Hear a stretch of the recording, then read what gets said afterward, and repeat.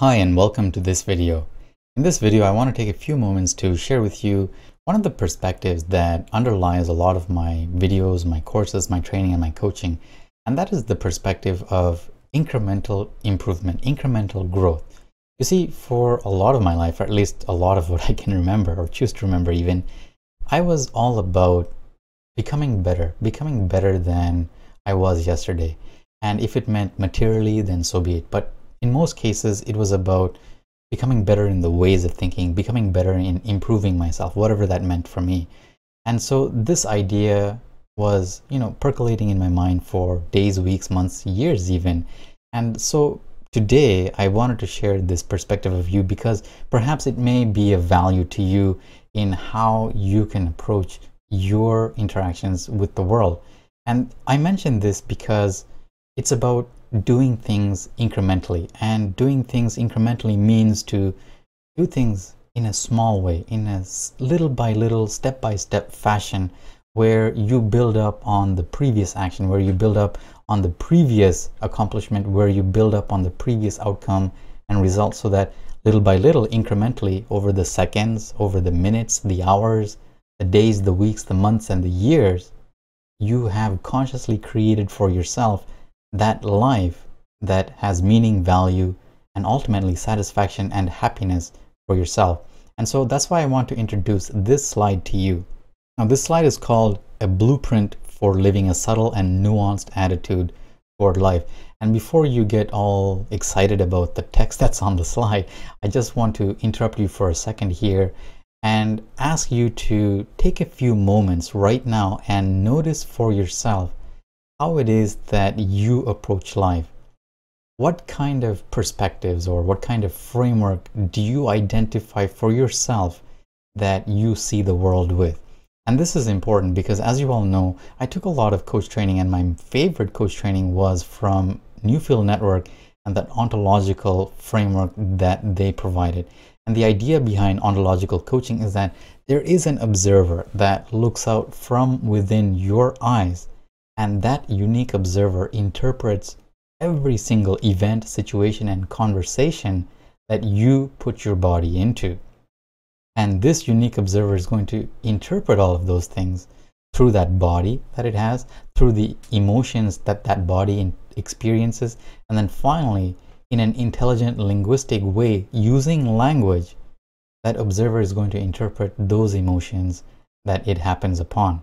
And so with this slide, you can see that it begins with a three-pronged approach to the world, really. First of all, it begins with the framework. And this is the framework of beliefs, the idea behind that observer that you and I are. And that observer is going to take a series of actions.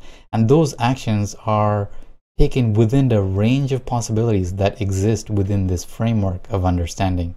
And when those actions are taken, those actions are going to create results or outcomes.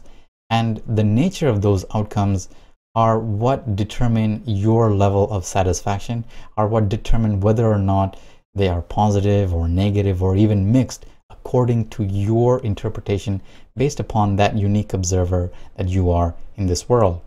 The third component for me is about growth.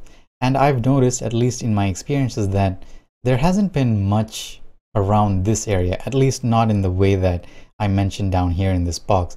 Most of the growth that I've noticed for myself, of course, as well as for other people that I've surrounded myself with, is growth on the material world, in the material plane.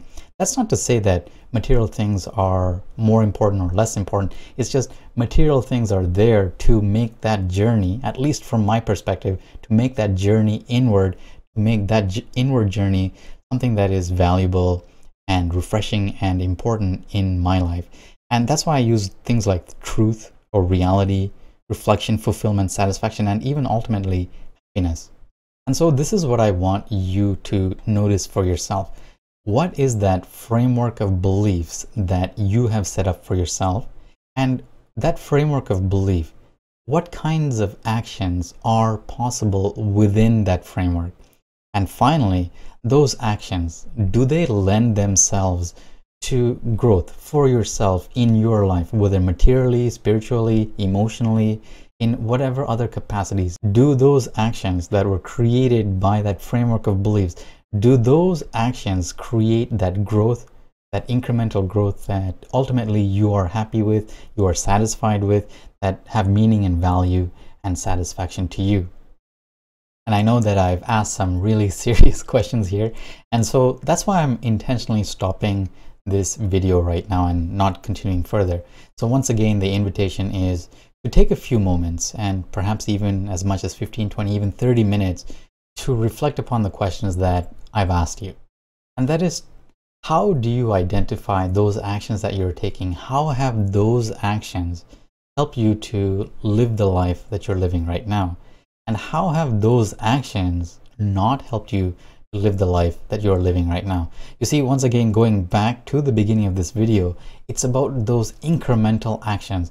What were all of those little actions that you and I have taken to get us to where we are now? What were all of those little incremental actions that we've taken over the seconds, minutes, days, hours, weeks, months, and years? Those little actions, what were they?